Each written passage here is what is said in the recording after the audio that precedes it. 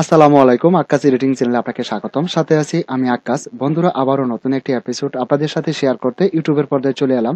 তো বন্ধুরা, আজকের এই ভিডিওতে আমি আপনাদের সাথে শেয়ার করব ছবির মাথার অংশটুকু নিয়ে আমরা কি করে এই ছবিটার গেট আপ চেঞ্জ করতে পারি বা তার ড্রেসগুলি চেঞ্জ করতে পারি। বন্ধুরা, আপনারা ক্যানভাসে দেখতে পাচ্ছেন আমার এখানে দুটি মডেল নেওয়া আছে। আপনারা খেয়াল করলে দেখতে পাচ্ছেন এটি আমার একটি মডেল এবং এটি আরেকটি মডেল।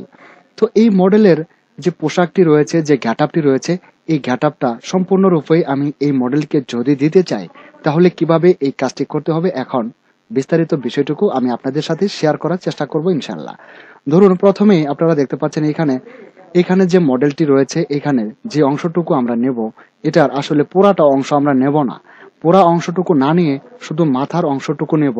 তো এটা করার জন্য দেখুন, পুরা মাথার অংশটুকু আমরা কিন্তু বিভিন্নভাবে সিলেকশন করতে পারি। তো এটা সিলেকশন করার জন্য আপনার এক্সপিরিয়েন্স আপনাকে গাইড করবে। আপনি লেসা টুলে করতে পারেন অথবা প্যান টুলেও করতে পারেন। আমি এখান থেকে প্যান টুলেই এটি করব। আমি প্যান টুলটিকে সিলেক্ট করে নিচ্ছি। নেওয়ার পর শুধু এই ছবির মাথার অংশটুকুই আমি সিলেকশন করব। তো সিলেকশন করার জন্য আমরা প্যান টুল দ্বারা এভাবে সিলেকশন করব। তো প্যান টুলের ব্যবহার নিশ্চয়ই আপনার জানা আছে। আপনি প্যান টুল দ্বারা এভাবে মাথার অংশটুকুকে সিলেকশন করে নিন।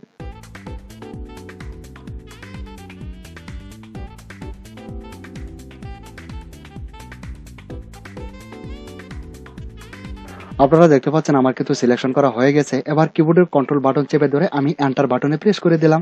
এন্টার বাটনে প্রেস করার পর আপনারা দেখতে পাচ্ছেন যে অংশটুকু আমি সিলেকশন করেছিলাম, এই অংশটুকুর মধ্যে কিন্তু ম্যাজিক সিলেকশন হয়ে গেছে।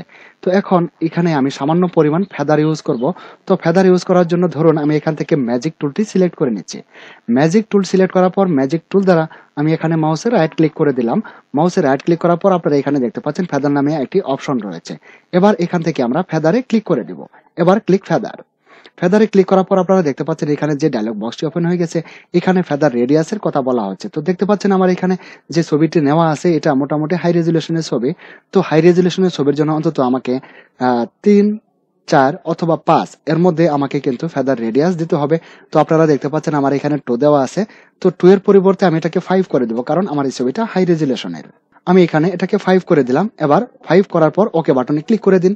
ওকে বাটনে ক্লিক করার পর এই ছবিটা কিন্তু ফেদার হয়ে গেছে। তো এখন এটাকে আমরা ডুপ্লিকেট লেয়ার করতে পারি অথবা কপি পেস্ট করতে পারি। তো ডুপ্লিকেট লেয়ার করার জন্য আমরা কিবোর্ডের কন্ট্রোল বাটন চেপে ধরে যে বাটনে প্রেস করব, আর যদি কপি পেস্ট করতে চাই তাহলে কিবোর্ডের কন্ট্রোল সি বাটনে প্রেস করুন এবং কন্ট্রোল বি বাটনে প্রেস করুন।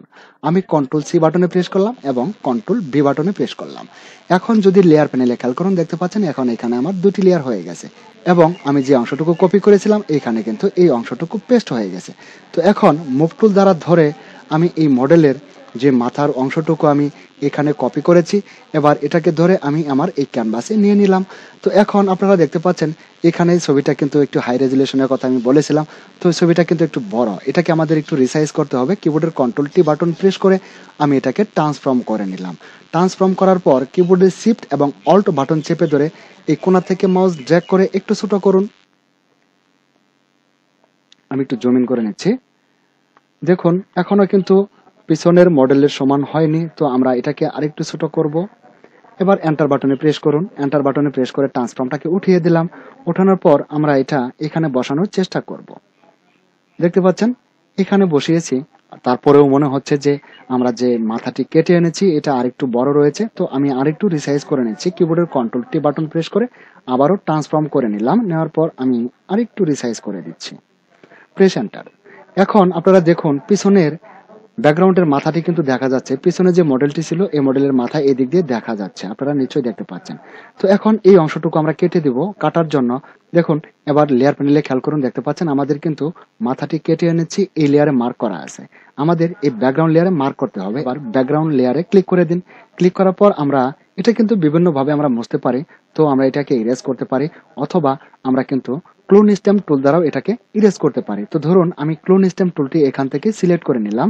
ক্লোন স্ট্যাম্প টুল সিলেক্ট করার পর ক্লোন স্ট্যাম্প টুল দ্বারা আমি পিছনের অংশটুকুকে কেটে দেব। এবার কিবোর্ডের অল্ট বাটন এখানে চেপে ধরুন, তারপর দেখুন মাউস পয়েন্টটি কিন্তু একটি প্লাস আইকন ধারণ করেছে। তো এখন এইখান থেকে রংটুকু নিয়ে আমি যেখানে মাউস দ্বারা ক্লিক করব সেইখানে কিন্তু এই রংটুকু পেস্ট হয়ে যাবে।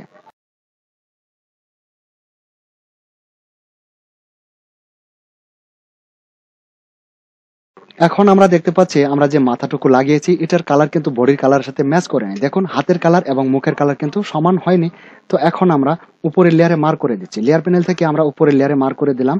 দেওয়ার পর এখন আমরা কিবোর্ডের কন্ট্রোল বি বাটন প্রেস করে আমরা কালার ব্যালেন্সটা করে নেব। এবার এখান থেকে এটাকে একটু বাড়িয়ে দিন, তারপর এখান থেকে এটাকে এদিকে একটু মাইনাস করে দিন। দেখুন এখন কালারটি কিন্তু কাছাকাছি অনেকটাই চলে গেছে। তো প্রিয় শিক্ষার্থী বন্ধুরা, এবার ওকে বাটনে ক্লিক করে দিন।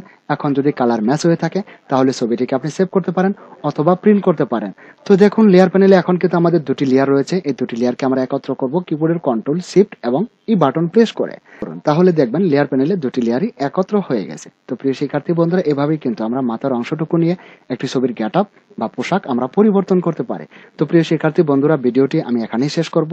পরিশেষে আপনাদের সুস্বাস্থ্য এবং নেক হায়াত দানের প্রার্থনা মহান রাব্বুল আলামিনের দরবারে রেখে ভিডিওটি এখানেই শেষ করছি।